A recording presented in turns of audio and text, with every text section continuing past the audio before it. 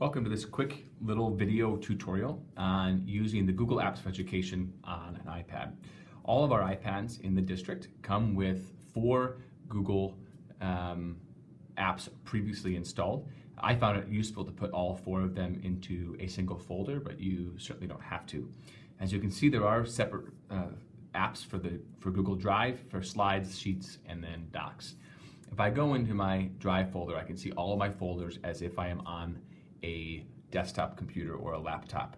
If I go into one of my folders, and we scroll down here, I see all of the items that are in there. More folders, I see docs, I see files, I can see presentations and sheets if I had those as well.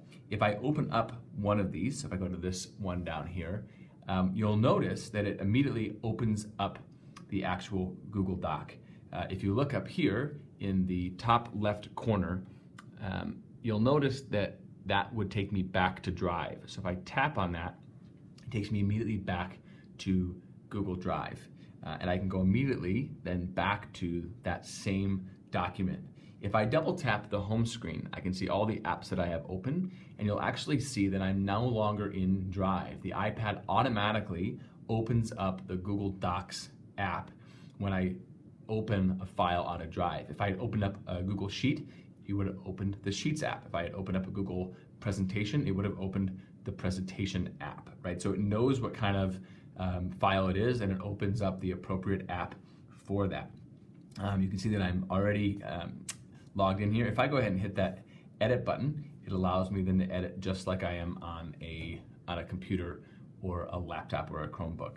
If I hit the 3 dots up here, I get a lot more information, and this is where I could share, right? So I can add people to share it, I can send it, I can make a copy, I could copy the link to a clipboard to email it to somebody. So this is where you have a lot more of those features that you're used to seeing along that top menu bar on a computer. If I then hit back to Drive, I come back into my Drive and I can open up other folders and other files as well. Just a couple quick sort of other features. If I do 4 fingers and swipe, I can go to the next app. So I've now opened back into Docs, 4-finger back. Now I'm in Drive, right? And then I can go back, I can do another 4-finger swipe and go into my pictures. Another 4-finger swipe, I go to the App Store. So whatever is open, I can swipe back and forth to with 4 fingers. I also, if I double tap the home screen button, I can go back and forth between my apps as well, which is another quick way to change back and forth. One of the easiest ways, though, is if you open up this, the last app that you were in is always in the top left corner, immediately taking me back to Drive.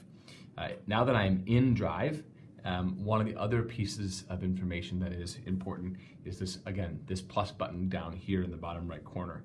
I could create a new Google Doc, a new Google Sheet, a new Google Slide. I could upload stuff. I can make a new folder. I could add images. And again, if I create a new Google Slide, guess what? It's opened Google Slides for me. So if I simply make a new presentation and hit create, right, I'm now in Google Slides. And I can go back up here to Drive. I could double tap. I see Slides open. I see Drive open. And I see Docs open. So it's quick and easy to go back and forth between all the apps. Hope this helps kind of get you started using Google Docs on the iPads. If you have any questions, certainly send them our way in the Instructional Technology Department. We're here to help. Have a great day.